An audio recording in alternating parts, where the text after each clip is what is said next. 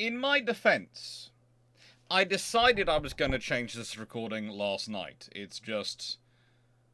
Today, I've spent most of my time dealing with estate agents, who are fun people to try and arrange a viewing on houses that they apparently want to sell, and that their owners apparently want to sell. But apparently, they want you to hand over hundreds of thousands of pounds and not actually visit the property in person. I disagree with this as a moral concept, but also I disagree with this as a fact of I'm, by genetic family history, half Scottish and half Cornish.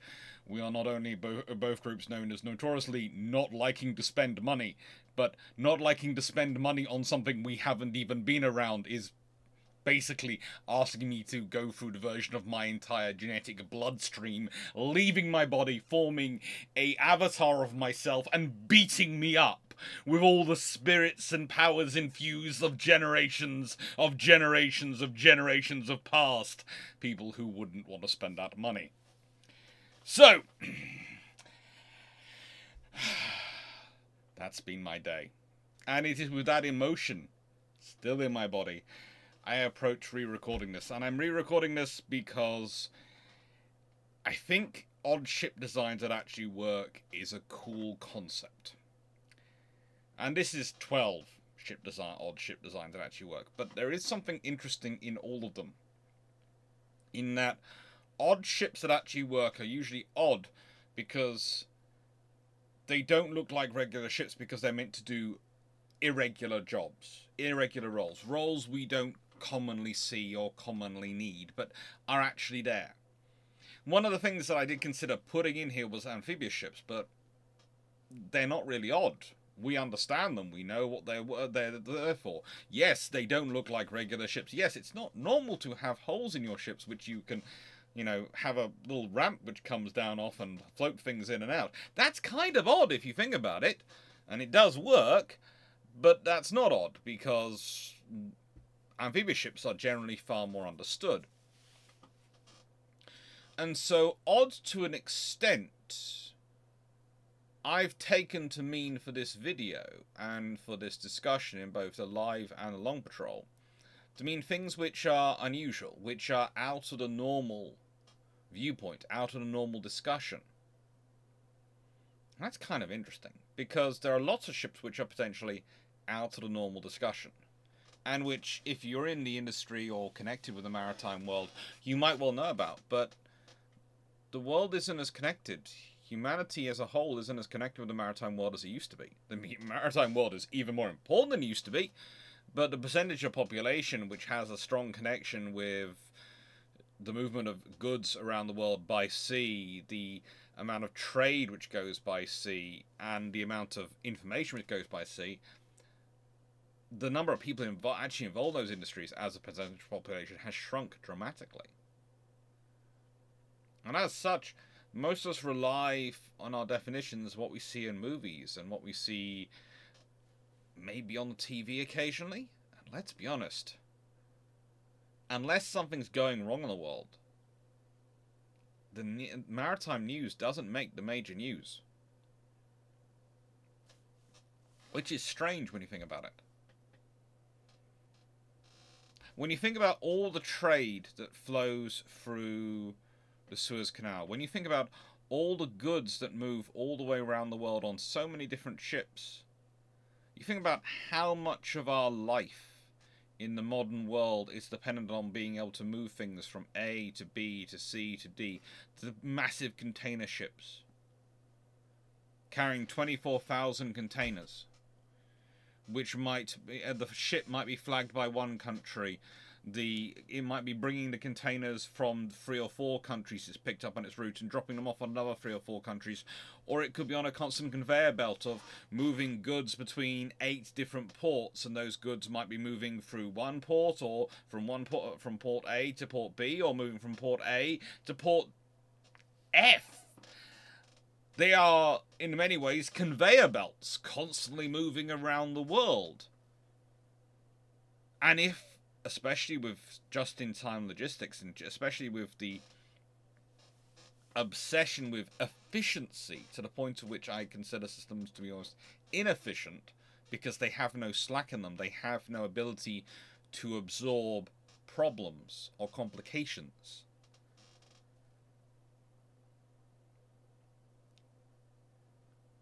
Well, those ships being disrupted cause massive issues. And often when there are disruptions at sea, there are issues at sea. That's when odd ship designs are called in. When there are disruptions with things, when there's things need to be done which are outside a normal conveyor belt, the normal movement of goods, or when you need your warships to do something which is not what most of your warships are doing, that's when odd ship designs are called in. That's my theory anyway. That's my idea for this video, and I hope you enjoy it. I really do. So, Troubles, Battles, and Darings. Now, it's thanks to this book, it's thanks to all your support for this channel that I managed to keep doing all this history stuff, so thank you very much. And if you're interested, if you'd like a signed, personalised copy, well, there are 2 paperback editions up to be won. On a link to the competition is down below. Hope you enjoy it. And yes, so as it's the year of the carrier, we're going to start with Easy and Hugo. Now, here is the thing. Everyone experimented the idea of a battle carrier. I mean, everyone at least once thought, oh, wouldn't it be so nice? Only 2 nations really built them. One of them is Japan with the conversion of these ships, and the other is the Soviet Union with the Kiev class. Let's be honest, the Kiev class are pretty much heavy missile cruisers with a runway flight deck strapped on the side. And they sort of work in a way in a world where we allow and consider the Forger to actually work, the Yak-38. A whole interesting thing, which we got to later in the year of the aircraft carrier. The Forger. These in Hugo, well, here's the thing. Here are the basic problems and the reason this one is odd. It does technically work because aircraft can take off from it. They can't land on it, but they can take off from it. And it can still fire its guns, so technically it works. In a very non-technical sense, it's actually quite expensive and difficult to run those ships. Yes, they do provide you with 8 14-inch guns at this point, but they also provide you with aircraft which apparently are reconnaissance and strike aircraft, which I say probably is make the least sense for this one, because reconnaissance aircraft, if you're going to get the benefit of them, you're launching them on a regular basis. And you're recovering them.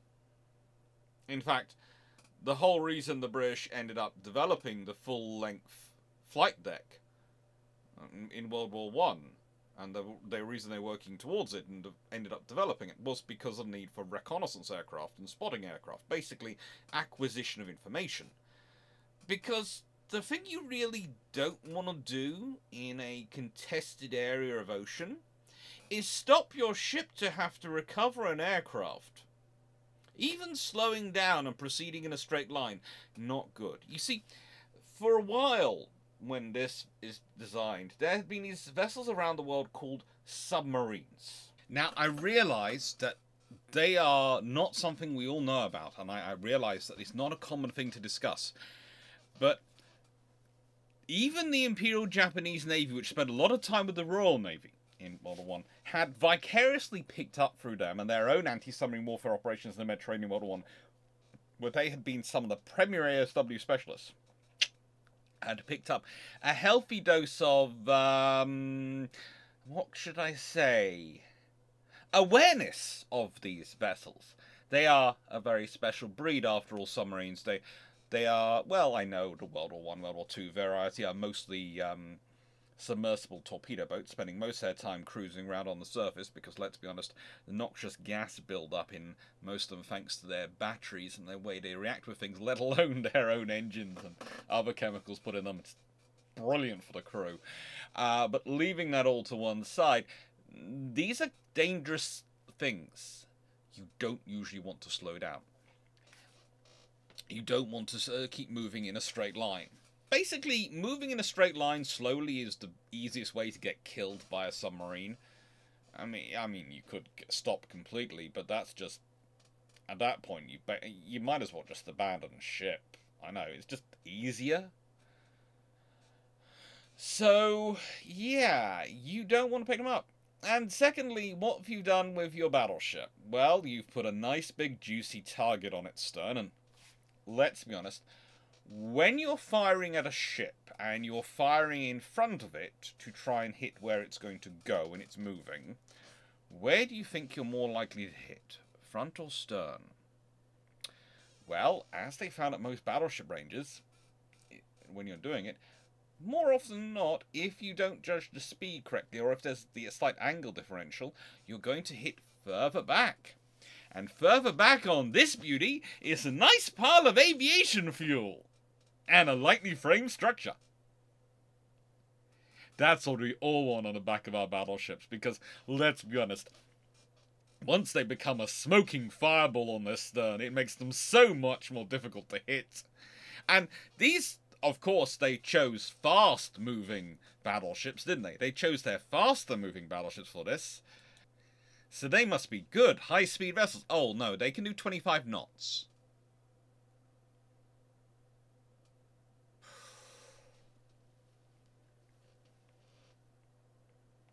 Okay, it's faster than an American standard battleship. You have to give them that. It is faster than an American standard battleship. But that's going to slow down the movement of your groups, because the maximum speed they can do is 25 knots. And if that's your reconnaissance force, it's going to be out on its own. It's just, the whole scenario of choosing Ise and Higa for this is just absurd. Frankly, the Japanese might have been better off either completely decommissioning and cannibalizing them and using their crews for something else, or keeping one in service and decommissioning the other and keeping their crews in service. Because the big problem for the Japanese in World War II wasn't just having enough ships, it was having enough crew. There is a reason for this, which I'll get into more detail in the Japanese naval aviation video, but basically it starts off with their crewing estimates and how their system runs. You see, whereas in other navies they think we are going to have X number of ships in 5 years' time, so we need to recruit Y number of people to crew those ships and make sure we have enough people for those ships. The Japanese go, we have this many ships at this moment, so this is what we recruit for. And when they get to 5 years' time, when they have X many ships, that's when they start recruiting Y number of people. Can you see an issue? It means your recruitment lags behind. When you have a very selective, even exhaustive, it could be said, recruitment process for officers, and a fairly heftily interesting one for sailors, in order to get and make sure you get the finest and the best of the best, this creates a lag, for want of a better phrase, in the system. Okay. So basically, the idea is this was going to give them reconnaissance capabilities. Reconnaissance capabilities which were going to allow them to better assist the fleet in operations. It's a nice idea. It really is. But it was never going to work. And they look fairly odd because of it, and you could almost say they go from being quite nice looking ships with, well, with a lot, well, 12 14-inch guns and a lot more firepower, to being sort of weird ships with 8 14-inch guns. There's almost parts of me which would have preferred it if they got rid of the 2 middle turrets as well. Just left the forward turrets and given up all that length to a flight deck. Because theoretically, you could have developed something like a angled flight deck and had the equivalent of a full-length flight deck. Theoretically, if you'd had it going across... yeah, going across the ship. It would have been highly interesting, but you could have turned it into something a lot better than it was. But they didn't want to do that. They didn't want to lose that much firepower, and they weren't sure it was going to work. And honestly, they're probably right. I really can see why it wouldn't work. In fact, most of me is sitting here thinking it won't work. And it didn't work. But it was a trend. But the trouble is, if this is the answer to the question, you have to ask yourself if you're asking the right question in the first place. Then we have the Ramform Hyperion. So, do you need to survey? Do you need to survey really, really well? Do you need to survey the sea so well that you guarantee you know what's down there, even below the seabed? May I interest you in the Ramforms. There is a whole class of them. They're all operated by the same Norwegian company. And they are amazing. You will see them every time there's going to be a major project. These are the vessels which are called in. If they want to survey an area for an oil field, for a gas field, for tectonic activity on an existing oil field and gas field, oh boy, these are what you want. If you want to check the seabed for something which you think you might have lost, you should probably call on these as well. Although they will cost you a lot of money. And to say they are probably overkill for what you want to do if you're merely searching for a wreck is understating it dramatically. They are wonderful vessels, but their entire shaping is designed around giving them the widest possible stern to deploy the most possible streams, so they have the most ability to get an accurate picture. They usually have them deployed in a first line of 8, which are deployed out, and a second row of 6, which come out behind them. And that's 14. Ships before this, some of them had 2 or 3. 14! It's the equivalent of, I don't know, if you talk about towed sonar arrays, that's basically the equivalent of having 14 sonar arrays towed behind you, if you're giving an example. And they have to proceed in a very straight line. They have to keep everything very accurate, and they have to be very, very correct about where they are. And they want to do their best also not only deploy those systems, but to be able to make sure they are not moved around while deploying those systems. So they can deploy them and proceed on as clear a course as possible. And this is why they're the shape they are. This is why they are this beautiful shape. This is why they look like they are an absolutely enormous ship which has lost its back 3/4. The Ramform Hyperion.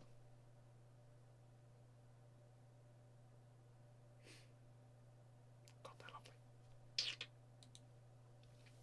SBX. So, you want an X-band radar? You want an X-band radar that can watch ballistic missiles and give you enough tracking data that you can launch missiles to actually counter those ballistic missiles? Because let's be honest, the biggest problem with intercepting ballistic missiles is unless they are coming straight at you, it becomes kind of difficult to get enough data about their cross course in time to do an intercept. And straight at you or thereabouts. Well, this is the SBX. Believe it or not, it is self-propelled. When you want it to do long distance, as a rule, you do send a ship to go and give it a nice lift, and that's a Dockwise vessel. I'll be talking about the Dockwise company, etc. in a bit. So I'm going to leave that particular vessel for later discussions. But the SBX-1, it is what it looks like. They have taken an oil rig, a design for an oil rig which was pretty much self-propelled and able to adjust its position. And instead of building it with all the accoutrements of an oil rig or a gas rig, they have instead put a massive, great big radar on top of it. And it can see a really long way. For the price of roughly $900 million, so we all know that to build a current one version of it today would probably cost billions upon billions. The US Navy / the Missile Defense Agency / various organizations which seem to work out of it have a radar with a range of roughly 2,000 kilometers or 1,200 miles on a vessel which displaces 50,000 tons. Well, 50,000 short tons, 45,000 tons regular. And its top speed is 9 knots, hence if you want it to do a long distance, you send something else to give it a lift. It can do 9 knots. That's not good. And it has the turning circle of what you would expect that to have the turning circle of. I mean, oil tankers look at it and go, ha ha! But no, it's fine. It's a very, very good vessel. It's part of the ground-based mid-course defense system of the Missile Defense Agency. And honestly, if you want to cover an area and be able to spot ballistic missiles coming inbound, this is a very sensible system. It spends most of its life between Alaska or Pearl Harbor. Again, fairly likely targets for such an attack. One would presume that Pearl Harbor should possibly have such a system installed on land, as it's considering its value, instead of needing to use the sea-based system. But Alaska, it seems rather sensible to have the sea-based system, and maybe other places in the world should be covered by the sea-based system. But, you know, there are economies of scale. Having one of these and moving it to whichever is the highest critical point guarantees it's probably going to be not that point which gets hit, because, let's be honest, you're going to aim your missiles where you're most likely to hit a target. But saying that, it's a good system to have. And honestly, systems like this really do make a lot of sense. They provide you with early warning, they provide you with some mobility, which is useful, some strategic mobility that makes it more difficult for people to take them out, either before or during an attack. It's far more difficult to take out something which is a moving target. And there's often various points made about people going, oh, we've got satellite coverage, we've got this, that, the other. A moving target is always more difficult to deal with than a stationary target. A stationary target, you can quantify, you can arrange your forces, you can organize, you can marshal, and you can go for it. A moving target, you are not only limited in what is available with the range to hit where it currently is or where it's going to be by the time we get there, you also have the problem of, well, we think it was there, and now we've lost track of it because our surveillance system has been jammed or has gone offline, or someone has done something else nasty to it, and so we're not quite sure where it was. This is its last known position according to us. Now, I would say the other small problem for an X-band radar is that once it does activate and have to go active to actually be able to track incoming missiles, it is kind of the electronic equivalent of the sun, in that people are going to know where it is. Even long before it can detect them, people will know where it is, because it's kind of a powerful visible signal and statement. But that's the breaks. If you want the data, you have to go active, and if you go active, you are going to be able to detect it a long way before you can detect them.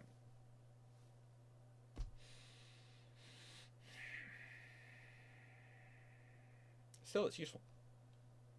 And definitely not a normal ship. Then we have the floating instrument platform, which is another cool thing which has been got rid of.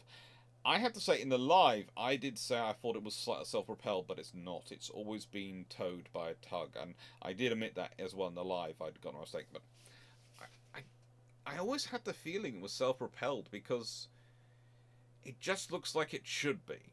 You know, it's one of those things which looks like a James Bond watch.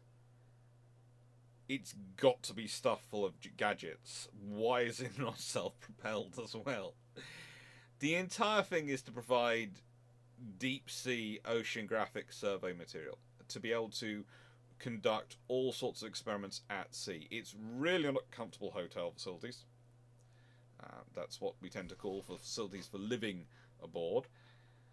And it was probably one of the most value-for-money acquisitions the US has ever made, costing roughly $600,000 in 1962.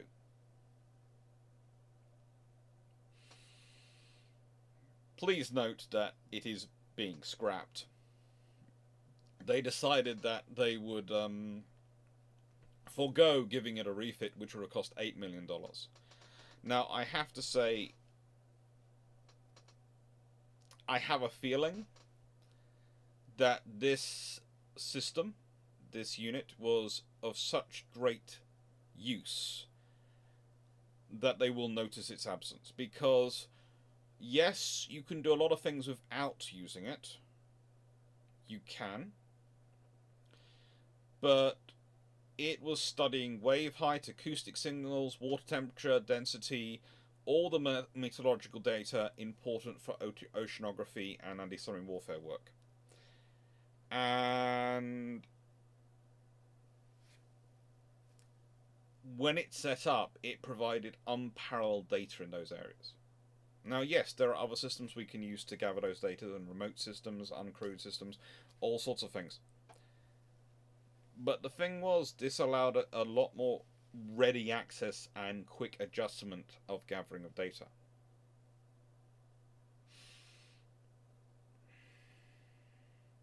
I have a feeling this is one of those systems which, once it's gone, in about 5 to 10 years, we're going to hear someone have a brilliant idea and they're basically going to be recreating it. I also have a feeling that the price tag is not going to be $600,000. It's not going to be $8 million. It's probably going to be about $2 to $3 billion. Because that's usually the way of things. It'll still be worth it, but we'll always know that it could have been so much easier and so much cheaper to just keep this going for another 10 years.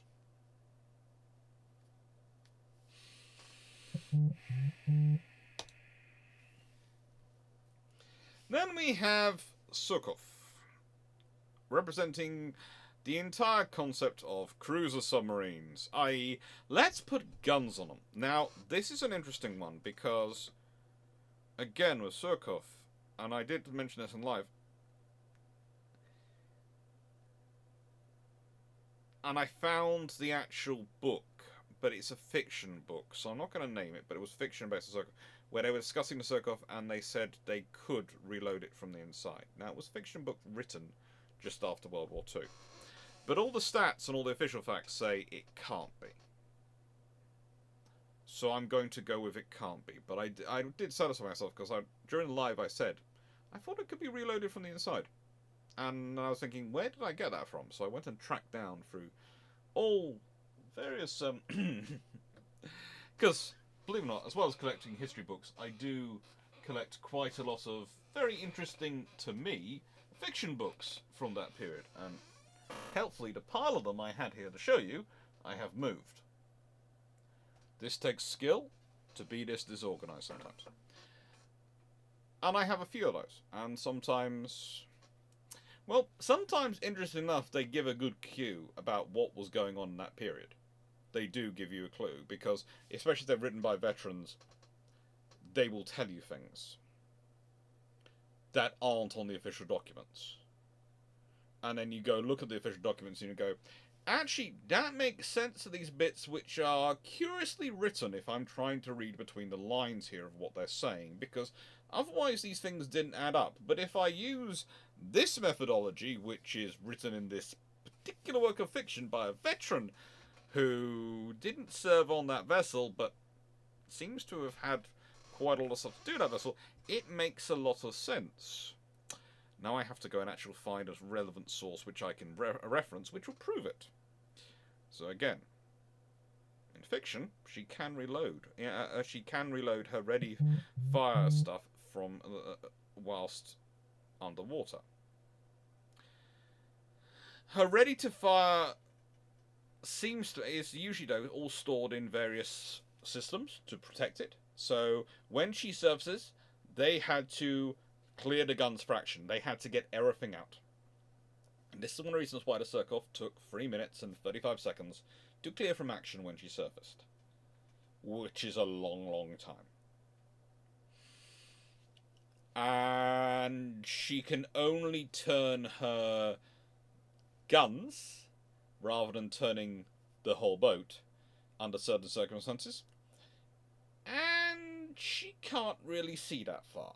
In fact, she's got 8-inch guns, but they're a lot limited in range. If they used the periscope rather than the rangefinder, they could aim their guns at targets up to 16 kilometers or 17,000 yards away. If they're just using the rangefinder, they're limited to 12 kilometers or 13,000 yards. These guns that she's fitted with have a range of 26 kilometers or 28,000 yards. And that's a bit of a problem, because this pretty much means that while she will technically outrange most destroyers, when she surfaces, she's a big, big submarine surfacing. It's going to be very difficult not to see her. And this is, remember, daytime firing. At nighttime, she's not doing long-range fires at night. So she's going to surface. That's going to take time to actually break the surface and get up. And then once she's on the surface and in position, 3 minutes 35 seconds for her to be clear for action. And okay, you might shave a bit off that while moving stuff forward while you're surfacing. And so let's say it's becoming roughly 4 minutes of notification of her surfacing to her being able to fire. And if she's surfacing at a range that she can hit your target, so let's say she's doing the maximum range of 16 kilometers. And let's say the range of your guns are 12 kilometers. Well, let's think about that. Well, and that's the figure for the older 4.7-inch guns with British destroyers, which were fitted quite widely to other ships. Well, your range is 16 kilometers. Their range is 12 kilometers. They're moving at 30 knots. They could be up to 30 knots fairly quickly, considering they're probably at cruising speed, so yeah, they can probably get up to 30 knots fairly quickly. But even if they were going at 18 knots, let's say, just kept at 18 knots, that's roughly 33 kilometers an hour. Or a little over a kilometer every couple of minutes. So it's 8 minutes from you starting the surface to them being in range. And that's if they are sitting in the center of the convoy, and they won't be. In fact, they could be sitting a full kilometer outside the convoy, or at least 500 meters. And this is before we get on to the later versions of the 4.7-inch gun, which had a range of 15.5 kilometers. Let's consider that one. Again, if they're doing 18 knots, 18, remember this is not the 30, 33 knots that most destroyers could do. This is 18 knots cruising speed. They're not even increasing speed. Well, that's 500 meters, and let's be honest, they're doing roughly 9 meters a second at 18 knots.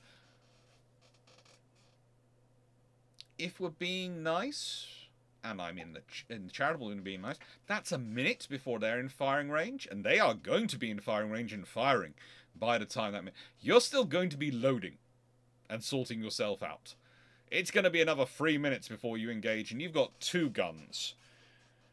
They might have 4, 5, or 6, or even 8 if they're a tribal class destroyer. You now see some of the problems with cruiser submarines. And then people go, well, you know, they're supposed to go wandering around the world and take on independent lone merchant vessels. You're quite correct. They are supposed to take on lone merchant vessels. But here is the other trouble. Let's say that lone merchant vessel is capable of 12 knots and has a gun on it. Well, again, if it has the latest 4.7-inch gun, which quite a few of them are fitted with, some of them were fitted with the older 4.7-inch with modernized mountings, so they could probably fire 15 kilometers. It's a single mounting. They can quite possibly get in range. Yes. Let's say they've got to do 1,000 meters, but they're closing at 6 meters a second. And you're probably closing with them because the trouble is maximum firing range is not the same thing as accurate firing range. You want to be within the firing range as defined by your fire control system rather than as defined by your ability to stick your periscope up and see. And that's 12 kilometers. At that point, you're exchanging fire with a freighter.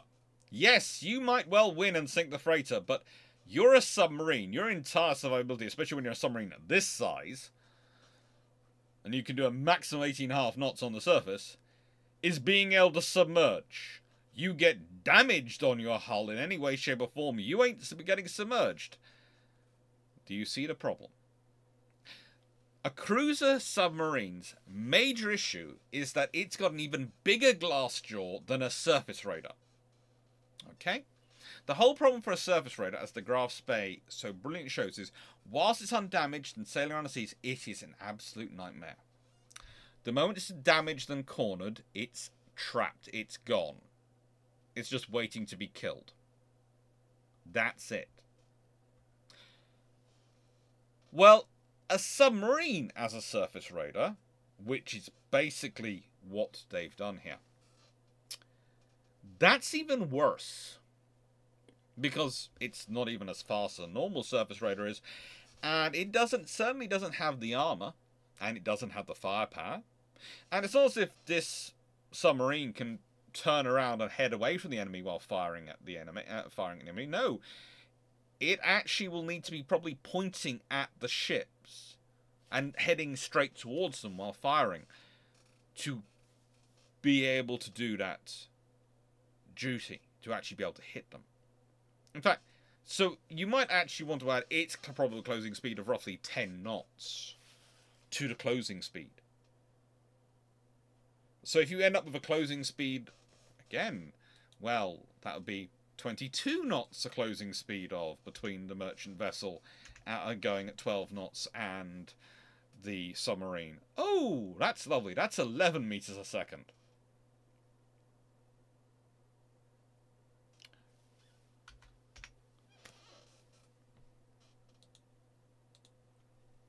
That's 50 kilometers an hour for a closing speed of 28 knots if the destroyer's moving at 18 and the submarine's moving at 10 towards the convoy. If the destroyer's moving at 30 knots, that's a closing speed of 70 kilometers an hour, which means the odds of you actually getting into practical firing range before you've been slammed by enough 4.7-inch or 5-inch or 4.5-inch or 4-inch shells that your hull looks like Swiss cheese is approximately 0. I mean, there's a chance or they all miss, but it's highly unlikely. And any one of those hits, you're in trouble. And this is the whole problem for these submarines. And the British test them out. Everyone tests them out because they're this wonderful idea, because guns are more efficient than torpedoes space-wise to carry on a ship, on a submarine. You can't, you know, no matter how big your submarine is, torpedoes take up a lot of space. And they're very valuable. Shells are a lot cheaper to produce and take up a lot less space. It's a lot more efficient to kill people with shells than torpedoes. Or missiles. Still is to this day. They have longer ranges. They have more fancy techniques. There are all sorts of things that are programmed into those systems. But if you want pound for pound, cost effective of being able to a person within the same range, the shells are always more efficient. In space, in hull, everything. So it makes sense. It's just terrible, because the moment you actually look into and actually think about doing it practically, and the only reason I think they get built is because everyone gets swept up with the idea, and I'll be talking about where the idea comes from later. And then they start testing them out, and then they become these national statements of prestige, the X-Class and the Surkov. The only people who actually do something good with large submarines are the Japanese with the I-400s. They have some good ideas. I'm not keen on the idea of a seaplane you have to assemble in order to go off and do reconnaissance. I really don't think it's a good idea. I don't think it's a good idea for ships to stop and recover aircraft. I definitely don't think it's good for a submarine to stop and recover an aircraft. But, you know, there are some really good ideas the Japanese do with the I-400s. And again, here a submarine is going to be fun when it comes to that one. But the Surkov and all the cruiser submarines, they're a good reason to drink something stronger than iron brew. Because to a certain mindset, they're just so lovely. They're so attractive. They're so efficient. And then you look at them practical and go, yeah. But if even an individual merchant vessel has a good chance of actually killing you, you're in trouble. See, there's no scenario where an individual merchant vessel could run at the Graf Spee or Gneisenau and Scharnhorst or anything like that and come out the winner. There is a scenario where a merchant vessel makes a run at the Surkov and comes out the winner. And might even come out still afloat. That's the reality. It might even come out still afloat. Because again, ships are made to float. Submarines are made to sink. You poke holes in a submarine, it does what it does naturally. You poke holes in a ship, you have to poke in enough to actually overwhelm its systems for survivability. Its damage control systems. Its anti-flooding systems.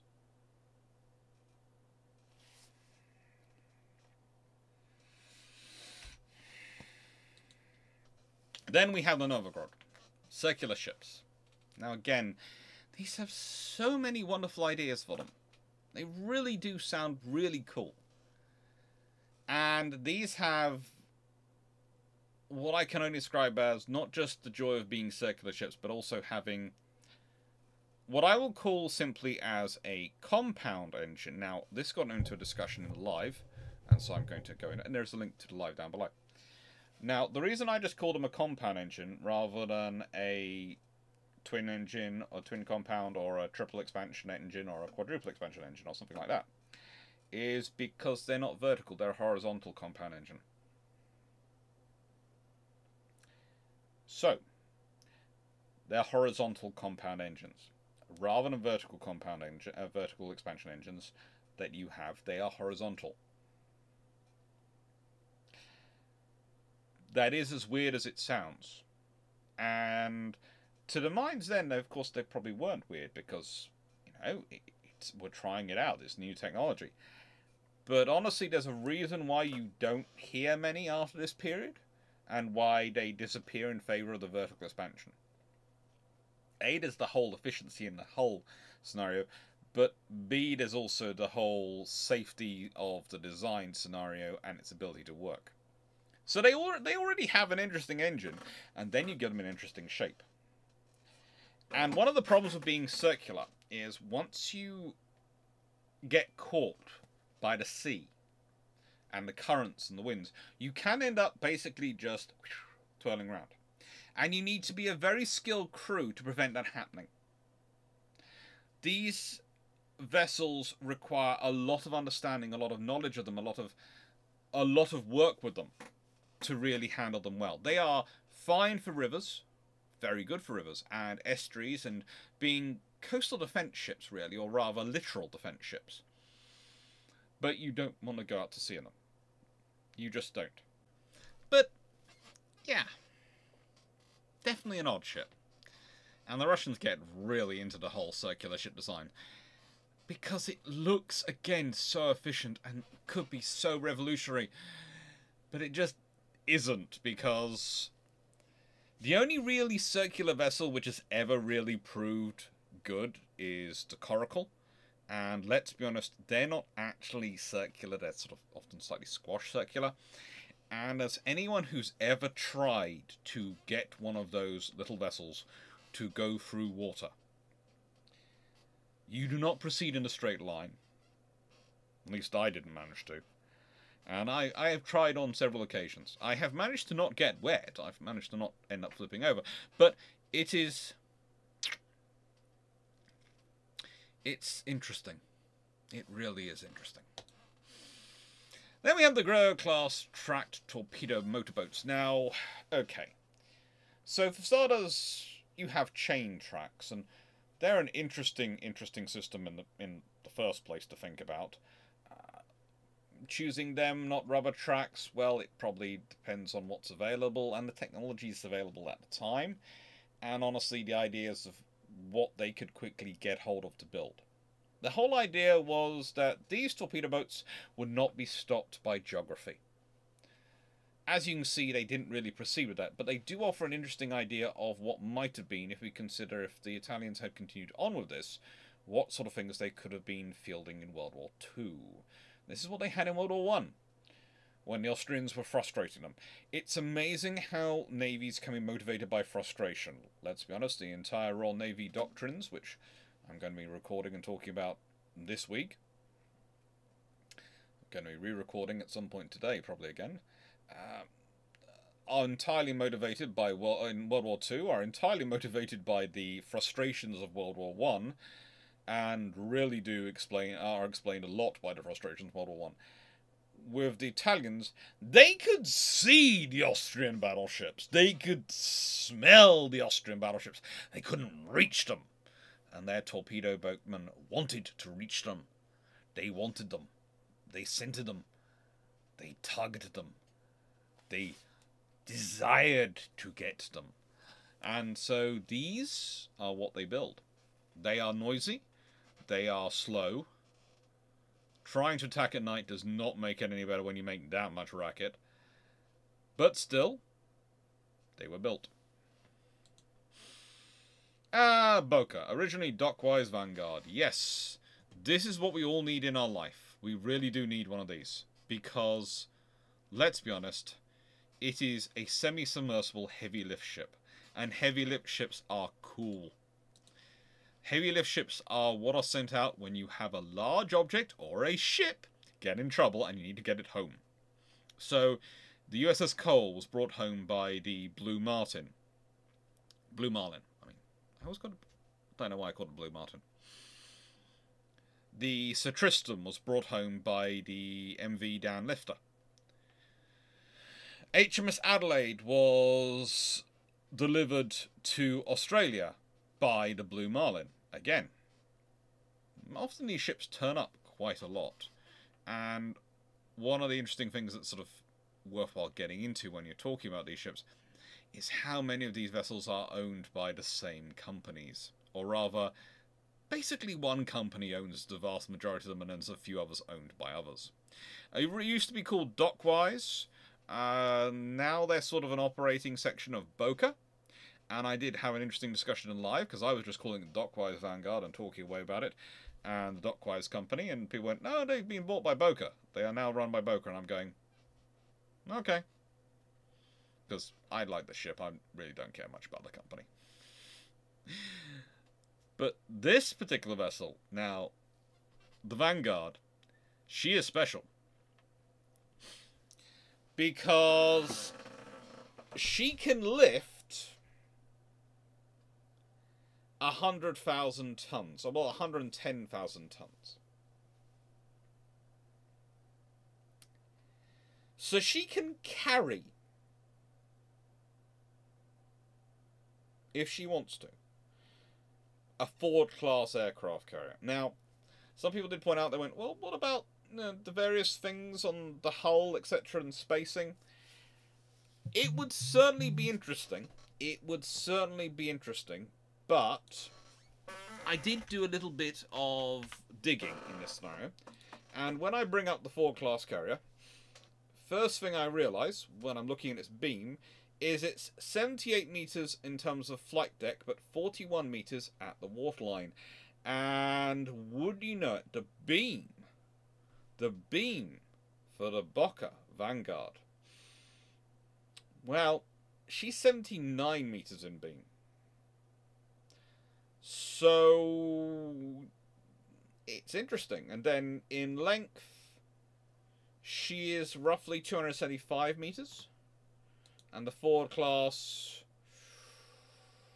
they are 337 metres overall. So there's overhang and all sorts of things involved in that. So it would be interesting to see how if they could fit it on, but I think you could. I think it would be interesting. But I honestly think you probably could.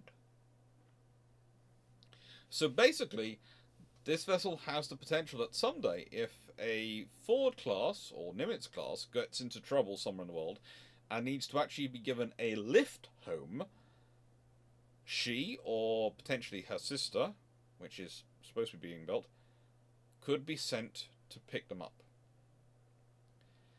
They are an incredible strategic resource for countries. And the fact that no country owns them, whereas but only companies own them, and it's a very few companies own them, represents the fact that the economic demand for them in peacetime is not that great. But let's put this another way. Think about World War II. Think about how many ships had to be abandoned, how many useful assets were lost. Think about how many ships which ended up having to be left in the nearest safe port were then decimated by the enemy because they couldn't be moved from there. Then think about having some of these around in World War II.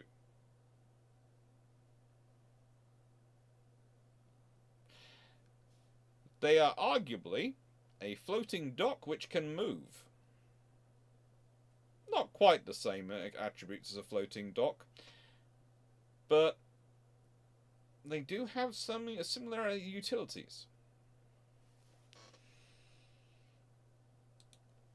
The K-class submarine. So this is where the cruiser submarine comes from, because the whole idea for the K-class was we want to build a submarine which can keep up with the fleet. And then when we get into a fleet action, they will slip beneath the waves and decimate the enemy with their torpedoes. And we will rule. You can just imagine the Admiral giving that presentation. The reality is, steam turbines and submarines do not mix. Not in this scenario, because it's an oil-fired boiler to power it. I know, with nuclear reactors, that's some kind of steam turbine system, and I do realise that, but for these it didn't work. Okay, you have funnels, which by their very nature, no matter how many times you try and seal them up, are supposed to provide a system for, and various other systems, to allow air to go into the hull and let the fumes, the exhaust gases, out of the hull when you've got the engines running. They do work because they can keep up to an extent with the fleet.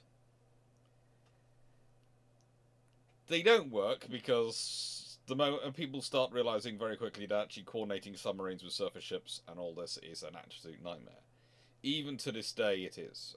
We often talk about carrier battle groups and modern task groups, including submarines.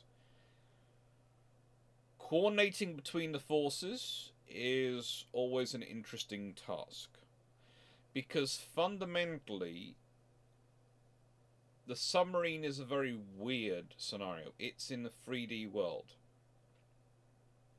Ships do move up and down because of the motion of waves and all those sort of things, but fundamentally they're moving in 2 dimensions. They can do that, or they can do that, or that. So that's fundamentally how they control themselves.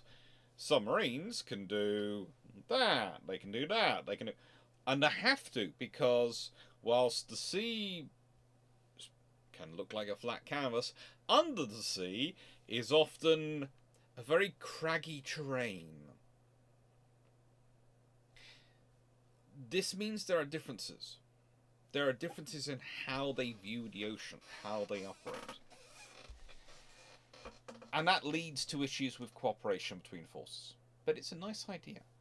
And it's something which things have got better on, and honestly, it's a significant part of modern operations is having your own attack submarine, usually with a task group, to provide reconnaissance capability in terms of being able to move closer covertly towards enemy forces or enemy areas, to be able to provide some sort of first line of the capability against enemy submarines, all sorts of things. But fundamentally it's very rare you have more than one attached to such a group, and so yes, traditional anti-submarine warfare systems of frigates, helicopters, and the helicopters support coming from the carrier, the destroyers, everything else, which is anything which is able to carry a helicopter, and being queued in by the frigates. Yeah, that's going to be your anti-submarine warfare network. That's fundamentally going to be it still.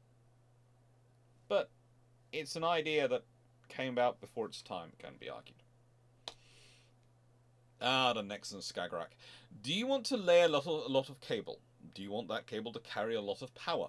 Well, you want to call the Nexus Skagerrak, because it will fix, if necessary, undersea cables which have been broken, and it will lay undersea cables if you need them. It's a one-stop shop, and it's a wonderful capability, and it's something which, again, we often think about today in terms of power. The sea as communications cables, but it's also power cables. There are all sorts of things which run under the sea today in the ever more connected world we live in. If we really wanted to move to a green environmental world, well, one of the things you might want to figure out is having some sort of global power network that connects up not just one country but multiple countries, because that would allow you to be far more green energy efficient, because there are some countries which are better producing wind power, some which are better producing solar power, some which are better producing at hydropower, some which are better producing nuclear power. Yes, I'm one of those people. I do think you probably need nuclear reactors and nuclear power in any future green power scenario. Definitely for the next 30 to 40, maybe 50 plus years at least. Current pace of technology sustaining, of course. And vessels like this are increasingly important, and they are probably not going to grow that much in number, but in terms of their strategic value, their commercial value, are probably going to grow exponentially, because just as we link the world with undersea communication cables, I could well see us having to link the world with undersea power cables.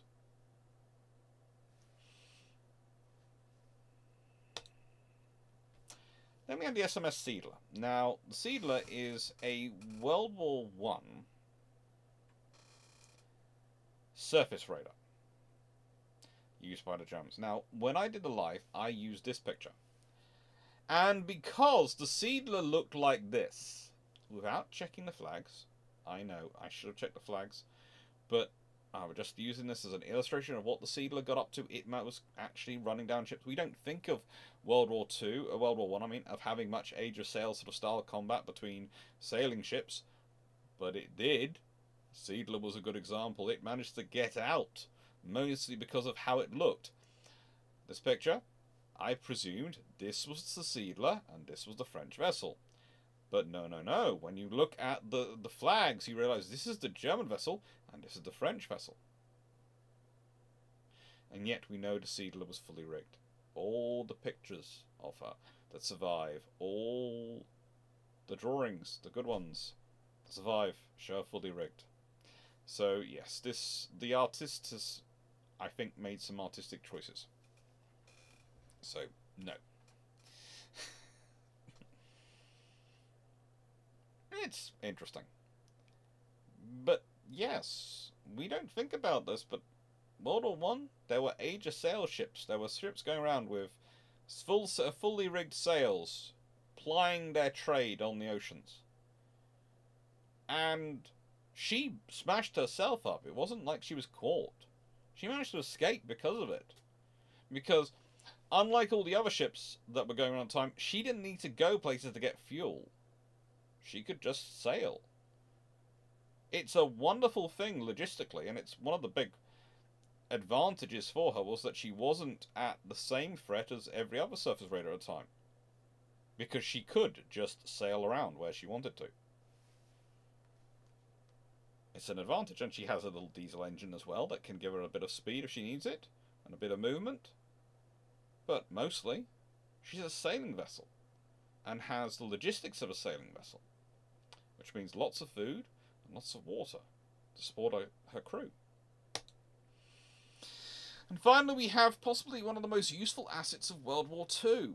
Yes, this is USS Wolverine, who, along with her sister ship, the USS Sable, were instrumental in the training of roughly 17,000 pilots, landing signal officers, and naval personnel, with minimal losses on the Great Lakes. They are paddle steam aircraft carriers. I kid you not.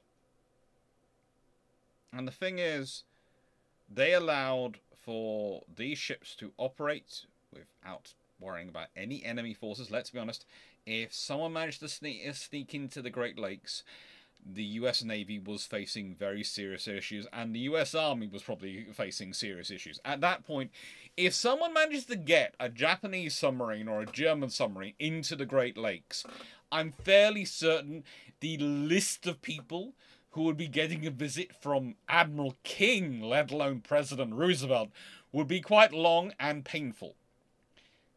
So, these vessels steam around the Great Lakes, and the aircraft are just landing and taking off, landing and taking off.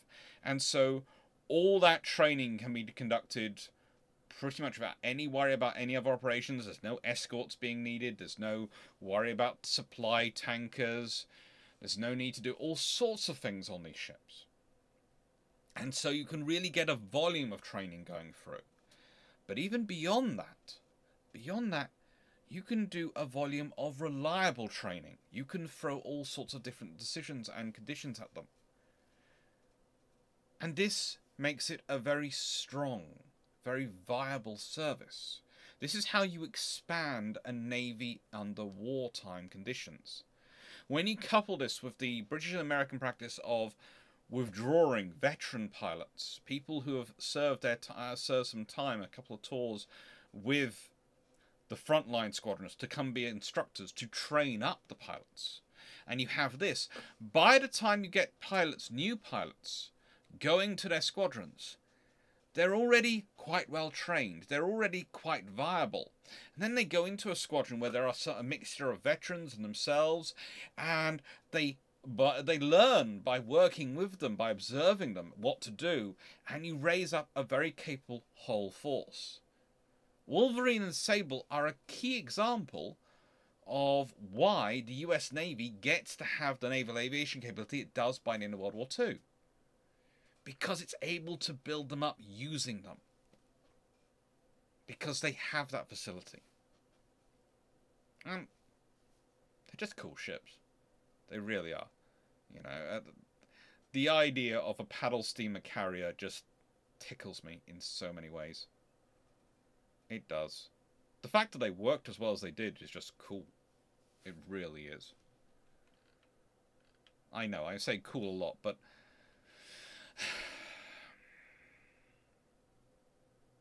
they are. side wheel paddle steamer. Just the whole idea of it being having the latest in technology of aircraft carrier at the time and being critical to all the developments of all sort of innovative high-tech ideas on its top, on its flight deck, and then you go down below and it's a paddle steamer. Just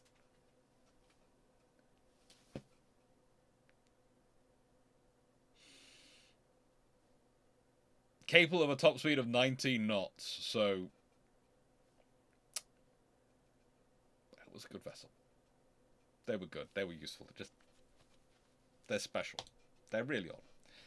Anyway, there's no question today because, frankly, I think this entire topic should generate enough discussion without me having to me adding a question, and I couldn't really think of a decent one. But we're on Tuesday. It's going to be the British World War II carrier naval aviation doctrines, pre-war to war. I cannot remember what the live is on Thursday, but I do have it written down somewhere. Thank you very much for watching. I hope you enjoyed. Thank you very much to everyone who's liked the video, because if you like the video, please do like. There's a button down there.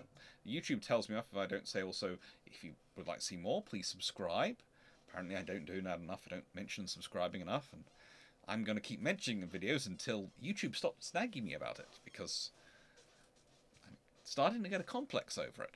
And if you'd like to support the channel, well, that was the book. But also there's membership of the channel, which gives some very cool emojis for when you're in the chat.